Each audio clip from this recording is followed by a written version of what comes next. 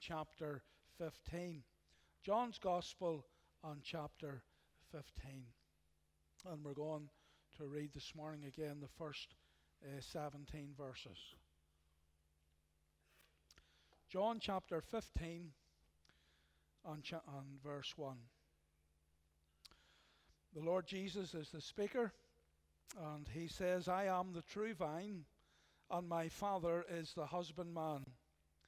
Every branch in me that beareth not fruit he taketh away, and every branch that beareth fruit he purgeth it, that it may bring forth more fruit. Now ye are clean through the word which I have spoken unto you. Abide in me, and I in you, as the branch cannot bear fruit of itself, except it abide in the vine. No more can ye, except ye abide in me. I am the vine, ye are the branches. He that abideth in me, and I in him, the same bringeth forth much fruit. For without me ye can do nothing. If a man abide not in me, he is cast forth as a branch, and is withered, and men gather them and cast them into the fire, and they are burned. If ye abide in me, and my words abide in you, ye shall ask what ye will, and it shall be done unto you. Herein is my Father glorified, that ye bear much fruit. So shall ye be my disciples. As the Father hath loved me, so have I loved you. Continue ye in my love. If ye keep my commandments, ye shall abide in my love, even as I have kept my Father's commandments, and abide in his love. These things have I spoken unto you, that my joy might remain in you, and that your joy might be full. This is my commandment, that ye love one another, as I have loved you. Greater love hath no man than this, that a man lay down his life for his friends. Ye are my friends, if ye do whatsoever I command you. Henceforth I call you not servants, for the servant knoweth not what his Lord doeth. But I have called you friends, for all things that I have heard of my Father I have made known unto you. Ye have not chosen me, but I have chosen you, and ordained you, that ye should go and bring forth fruit, and that your fruit should remain, that whatsoever ye shall ask of the Father in my name, he may give it you. These things I command you, that ye love one another.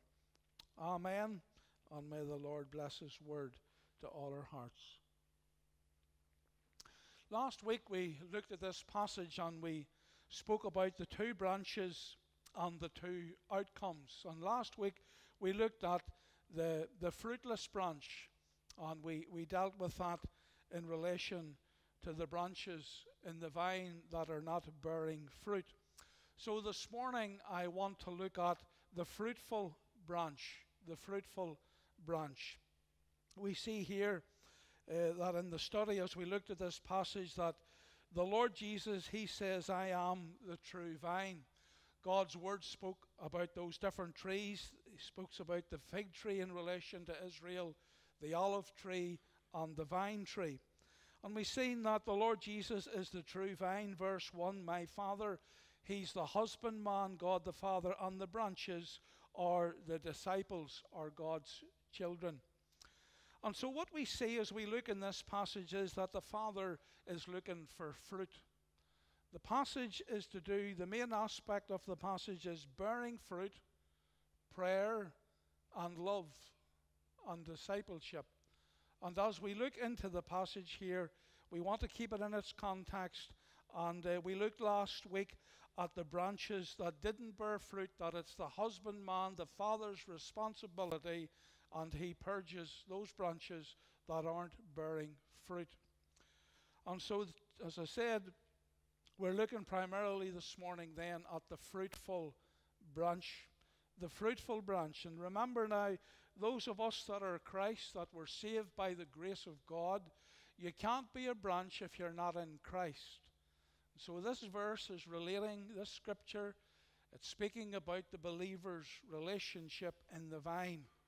Our relationship in the vine of the Lord Jesus Christ. So the Father is looking here, the husbandman, he's looking for fruit. Fruit is the evidence of life. And if there's no fruit in the life, there's no evidence of life. And the Lord Jesus even teaches that in Matthew's Gospel. He said, by their fruits shall ye know them. So as we examine the evidence of fruit, we'll see that there has to be the life of Christ in the vine. And so what is it that the Father's really looking for? Well, the answers are here. The fruit of abiding. The fruit of abiding. Abiding in the vine. We see that in verse 4. He says here, abide in me, and I in you, as the branch cannot bear fruit of itself, except it abide in the vine, no more can ye, except ye abide in me. So the abiding then is to abide in Christ. That's a daily relationship. The branch, it's a daily abiding in the Lord Jesus. Luke chapter 9 verse 23, the Lord Jesus speaks about one thing that we have daily to do as a Christian. And we have to daily take up our cross and follow him. He doesn't even say in his word that you have to pray daily. It says that men ought always to pray and not to faint. But he says we are to daily take up our cross, which is that way it transfers is, it's that daily cross of discipleship, dying to self. We're to take up our cross daily and to follow the Lord Jesus. That's how we're to abide in this branch, abide in the vine. And so it says here, if ye abide in me and I in you. We're to abide. We're to love the Lord. We're to love him with all our hearts. That's how to abide in Christ. If we love him with the whole heart.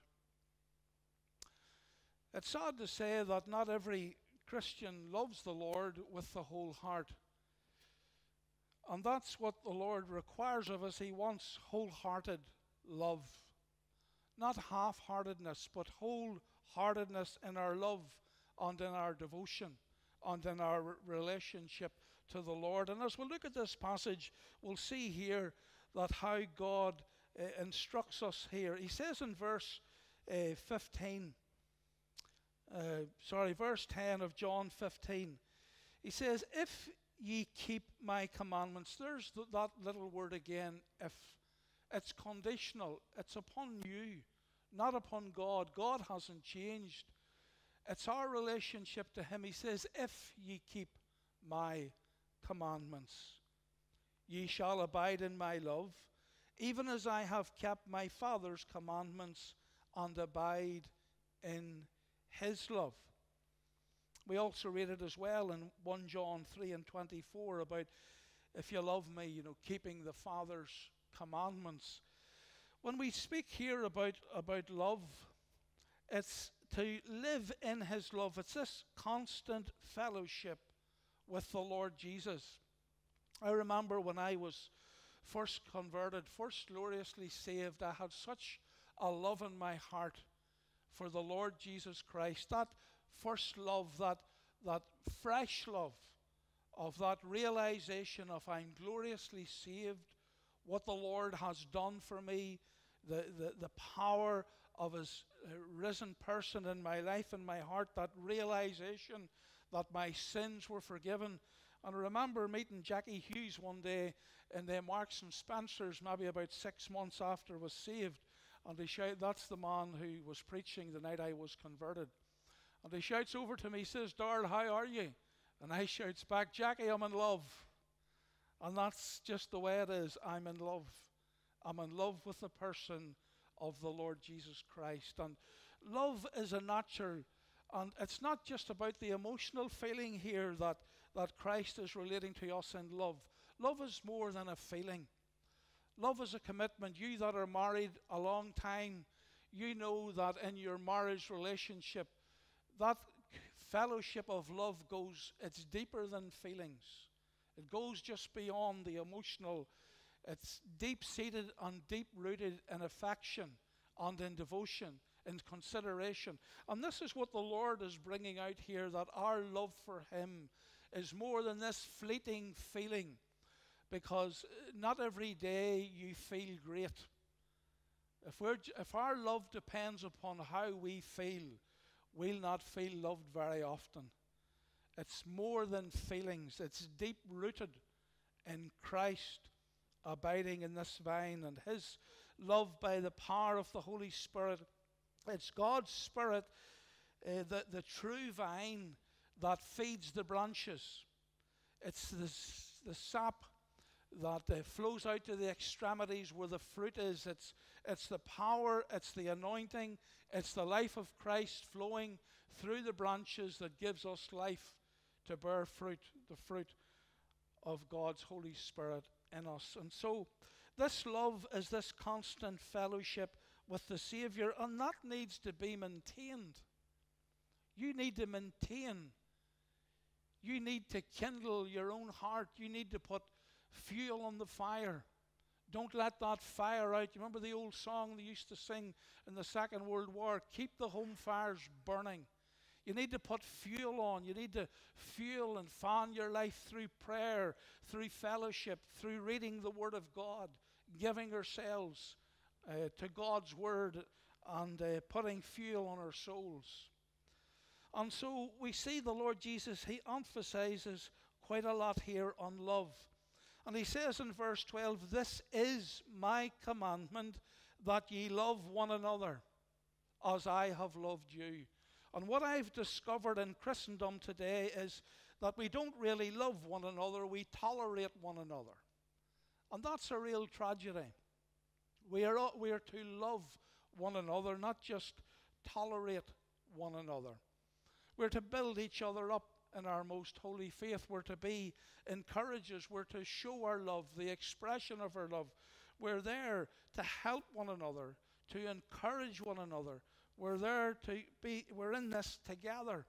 And the Lord Jesus, he says here in his precious word, to love one another as I have loved you.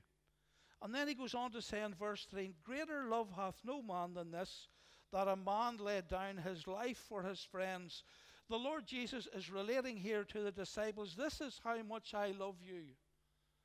Before this night is finished, I'll be arrested in Gethsemane, and I'll be going to the cross. And there you will see my love displayed for you, because I'm going to die for you. This is how much I love you. Remember here, just back over a few chapters, in chapter 13 of John here, where the disciples were isolated and brought together, where he instituted the Lord's Supper and so on. And there he took the towel and he washed the disciples' feet, the act of a slave. This is God the Creator, God in flesh, taking the menial task of a slave to wash the disciples' feet, to display to them the servant heart, the love that he had for his children. Greater love hath no man than this, that a man lay down his life for his friends. So he's encouraging here to love one another and to serve one another. He said, remember to serve one another as I have served you. The Lord Jesus, he's known as the servant king. He came not to be served, but to serve, the hymn writer said, and to give his life that we might live. So here's what the Lord Jesus is portraying to us. The Father, he says, he's the husbandman. We're to abide in this vine. We're to love one another, and we are to serve one another. And we're to live in obedience to his word. We're to live in obedience to his word. Again, he said, tell them away back in John 14 there and 15, he says, if ye love me, keep my commandments. There's that word again. If we were to take the ifs in John's gospel, it would be a great study. If ye love me, keep my commandments. Salvation is not about rules and regulations. The commandments of the Lord are not grievous and burdensome. It's a delight to serve the Lord. It's a delight to live in His Word. It's not about keeping ritualistic, rules on the law. We live in grace. There was a great little illustration was shared with me there recently as a grandparent, and many of you can identify this. Whenever we're grandparents and the grandchildren come, they get everything they want practically. It's all grace, grace. You want another Mars bar? Give them another. Another wee bar of chocolate? Get another wee bar of chocolate. Nothing's too much trouble. You just love to give out. It's all grace. It's all grace. It's all grace. But when it comes to the parents with their children, it's all law, law, law. Do this, do that, do the other. You can't get this, you can't get that, you can't get the other. That's law. The New Testament is grace. It's the grace of our Lord Jesus Christ. Everything we receive, it's God's grace. And the Lord wants us to treat each other with grace, not in law and keeping ritualistic law. We are to be seasoned with grace and do it with grace. We are to live in obedience to His word. If ye love me, keep my commandments. And we're to live a fruitful life of witness and service. This is about fruit bearing. It's not about soul winning, although that's part of it. It's being fruitful as a Christian, being fruitful in your walk, fruitful in your witness, fruitful in your daily living. And the Lord Jesus says here we're to live in obedience to His word. And we are to live a fruitful life of witness and service. John 15:5. I am the vine, ye are the branches. He that abideth in me, and I in him, the same bringeth forth much fruit. For without me ye can do nothing. I believe there are many that have just this head knowledge that needs to go down deeper into the heart. Without Christ, we can do nothing. We are helpless. We are hopeless. We are powerless except we abide in the vine of Christ. Except the power of the Holy Spirit flow through our bodies, we can't live for Him. We need His daily power, His daily provision, His daily grace, His daily help to live a fruitful life of witness and service. We are saved to serve. The Salvation Army had the two S's on their cuffs. Saved to serve. The Lord has blessed us with this glorious salvation, and He wants us to share this wonderful message with others that we meet in our daily witness. A fruitful life of witness and service. And we are to be continually filled with the Holy Spirit. Abide in me, verse 4, and I in you, as the branch cannot bear fruit of itself, except it abide in the vine. No more can ye, except ye abide in me. So what is then this abiding? Well, to abide is to obey. It's the obedient heart. Abiding is to obey. To simplify it, if it was to give you a one-liner, as it were, to abide is to obey. Trust and obey, the old hymn says, for there's no other way to be happy in Jesus, only to trust and obey. Abide in me. So there's the challenge. Are we really abiding? And if we're abiding in the Lord Jesus, and the Lord Jesus is abiding in us by the indwelling power of the Holy Spirit, He will give us our sufficiency. He will give us our daily provision. He will give us what we need. And we see that the fuller teaching of this in Paul's letters in the book of Ephesians, where he talks about in Ephesians 5 and 18, he says, "Be ye filled with the Spirit." In other words, be ye daily filled, be ye continually being filled with the Spirit's love, with the Spirit's power, with the Spirit's anointing. Be ye continually being filled. And that's the process whereby we're abiding in Christ.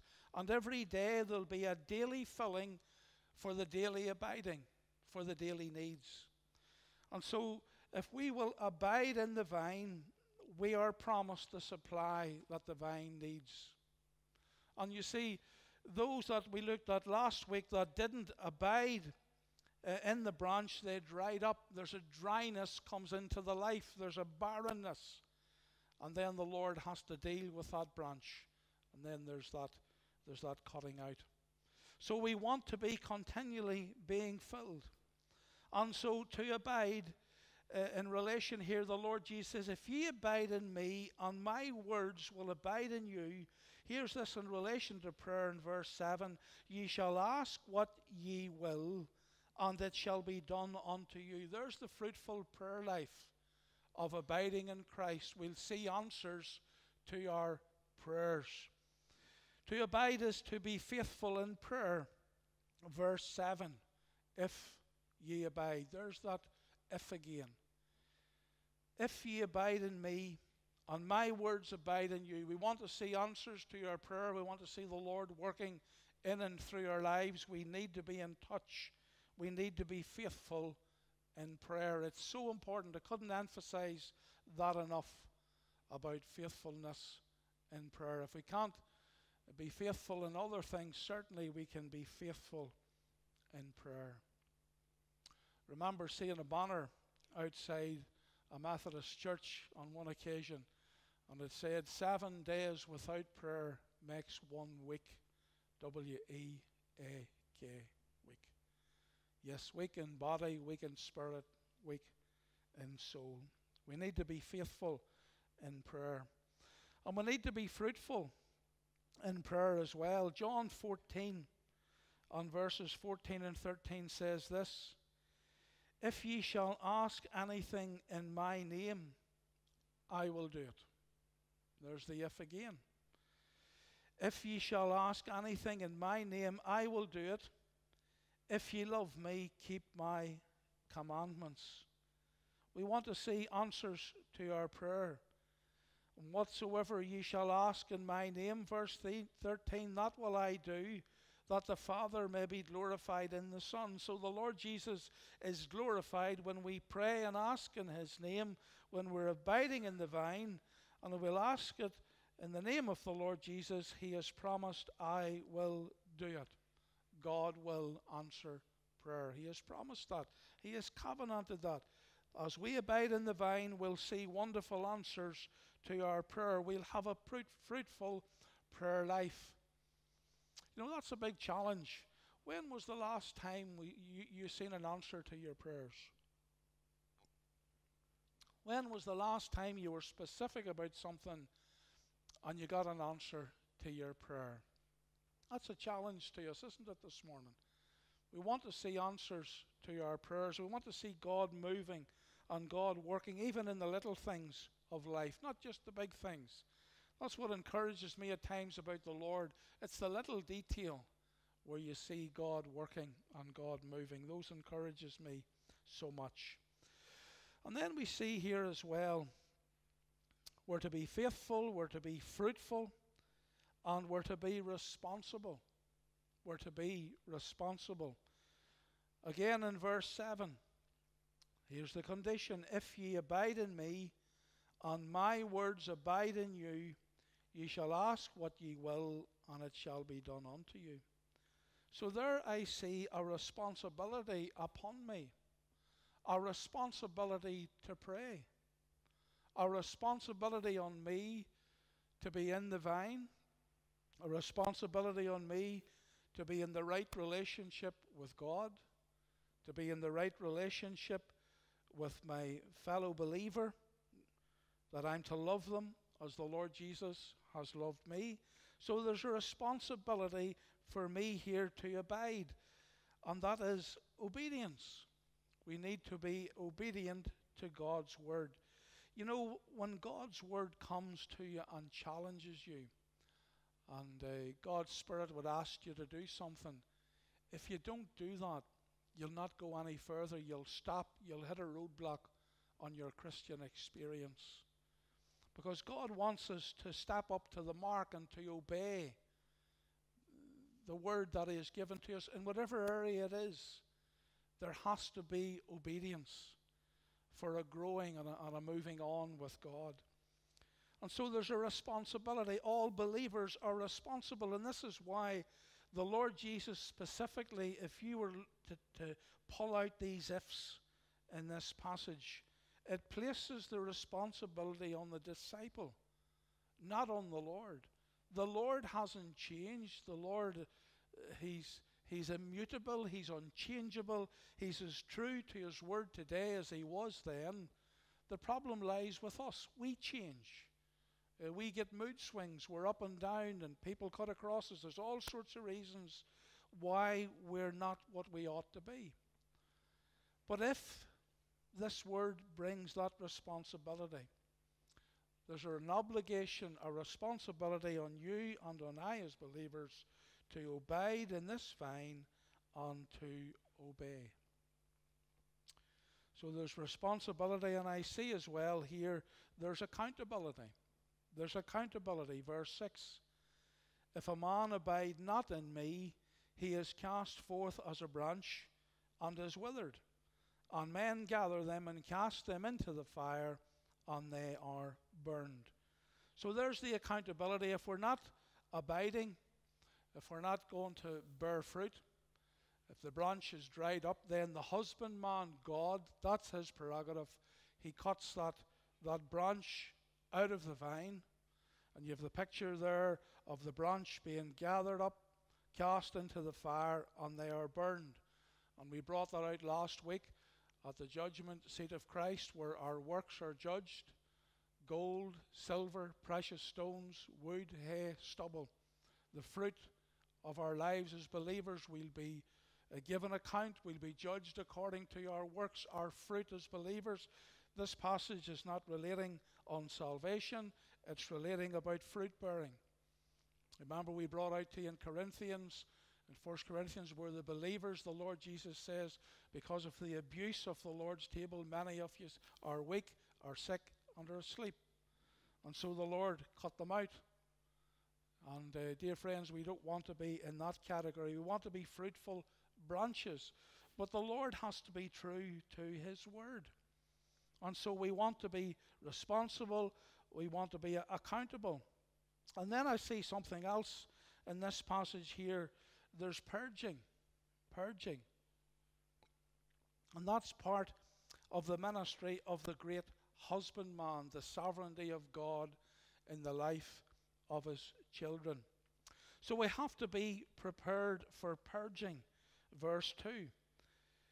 So every branch in me that beareth not fruit He takes away, but the ones that are left, and every branch, I love that word every. You know, if it just said some, you'd be wondering, well, why is this happening to me and not happening to them? But it's every branch. That's inclusive. Every one of us, preachers and all, there's this purging that the husbandman does. It says, every branch that beareth fruit, so we're fruitful. We're bringing forth fruit as believers. We're bearing fruit. And then it says, He purgeth it. So why would the husbandman purgeth it?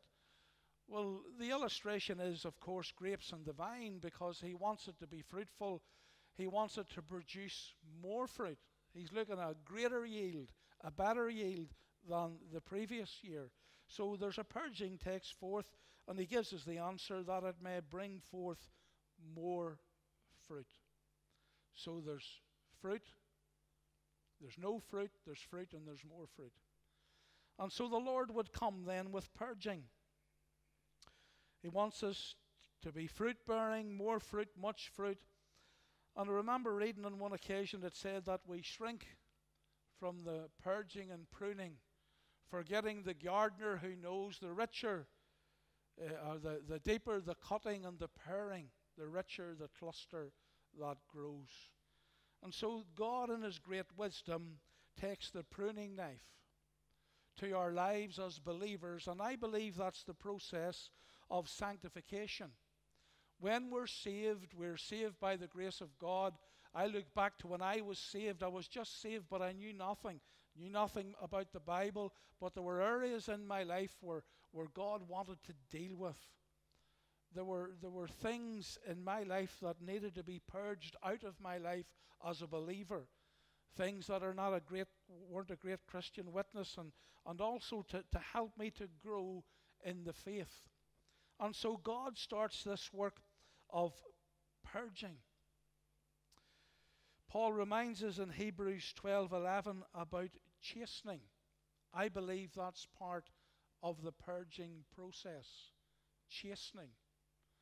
Now, Paul says that no chastening for the time, is great, but it's grievous. And it is sore to be chastened. And to be chastened of the Lord. But the Lord knows what he's doing. And when we're chastening, it proves to us that we're God's children. Because the Lord chasteneth those whom he loveth, Paul says in Hebrews. And the reason that we're chastened by the Lord is that he wants us to bring forth more fruit. Chastening is needful. It's needful because it helps us. We need correction, and we need growth, and we need training. And that chastening rod of the Lord, or that pruning knife of God, is to train us up, to bring us to spiritual maturity. And without chastening, we wouldn't grow. We wouldn't mature. And so God can use our own personal experiences that we've been through for the chastening hand of God. Maybe something has happened in your life, something has come into your life. Does it mean that God is not well pleased with you? Well, I don't have all the answers. I certainly have known believers that have gotten away from God, far away from God, and his chastening hand has come in mighty purging upon them. And I know one dear brother particularly, and he got so far away from God, and God challenged him time and time again until the chastening hand of God fell. And that's what brought him back, and it was a painful process for him.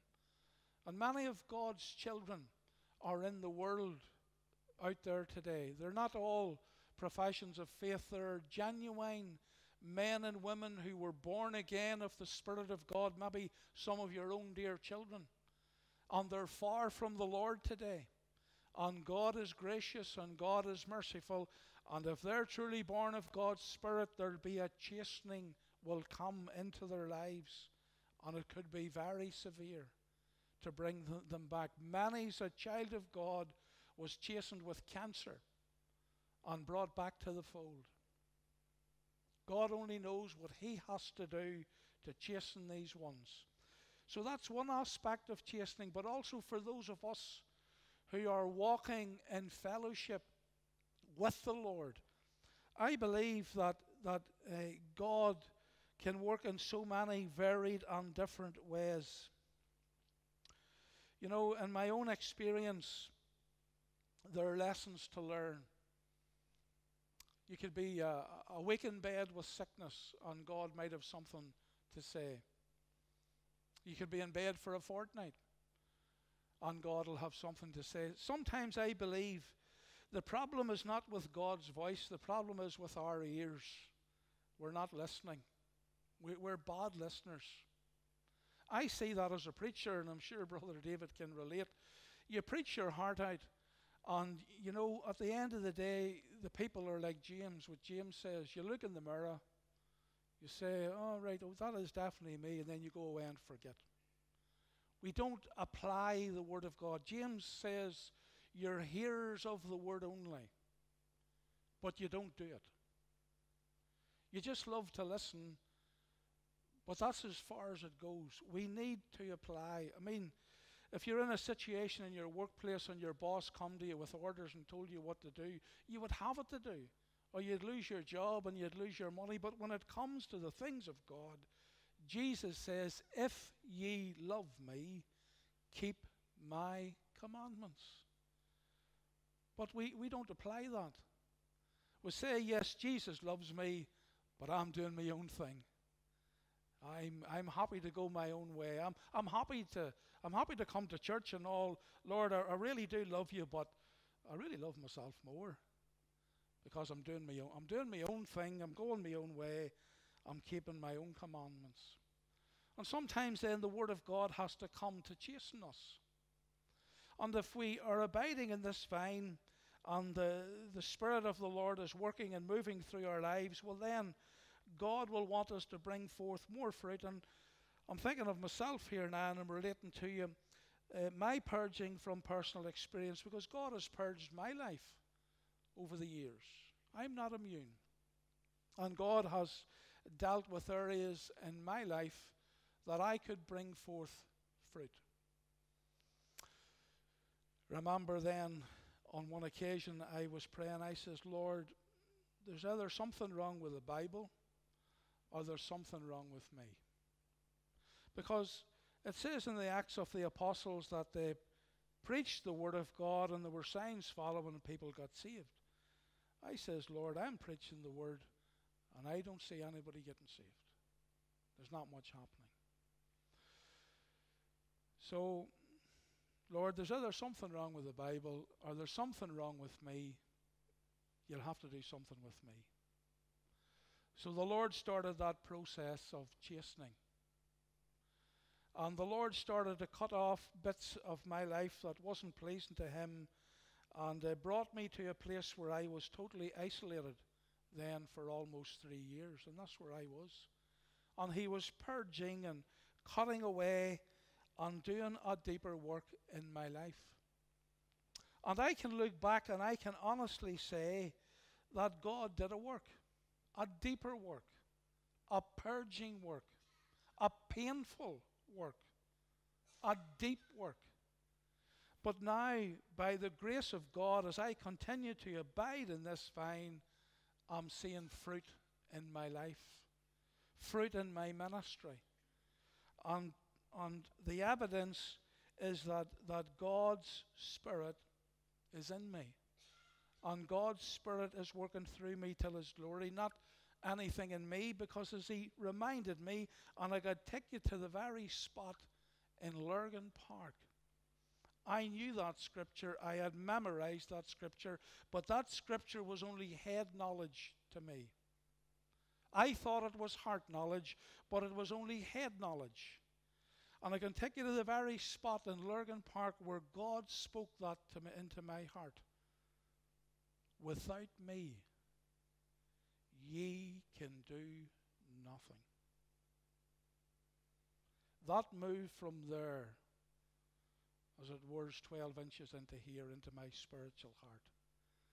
And that come with such assurance and such a reality of the realization that it's Christ in me and it's Christ in you.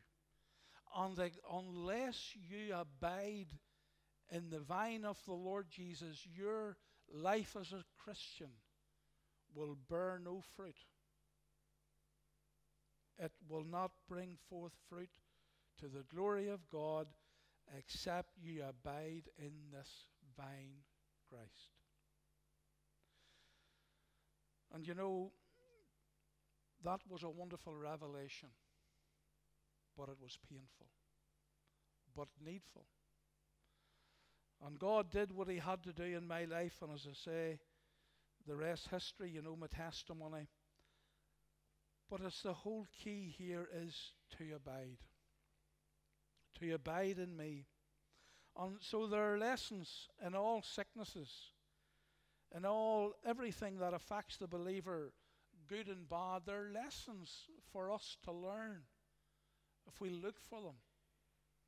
God has something to say, In every situation, there are lessons in all sicknesses. If we seek God, He'll reveal them to us. You remember in finishing Joseph, it says of Joseph, Jacob prophesied that Joseph is a fruitful vine whose branches run over the wall. Take what that young man endured. He had revelations from God. He had the visions about the cows, the visions about the moon, the stars, and the bowing down. All these wonderful promises from God as a young man, and yet he was sold into slavery. He was betrayed by his brethren. He was cast into the pit. He had to learn a foreign language. He had to be obedient in a foreign home. He had to abide under a foreign ruler. He had to be subjective unto a foreign nation. And yet through it all, he was put in irons and in fetters, and the Bible says that the irons got into his soul. He was so chastened of God, but when God had finished the purging and the pruning, he raised him up to the second highest position in the kingdom of Egypt, the greatest nation upon earth at that particular time.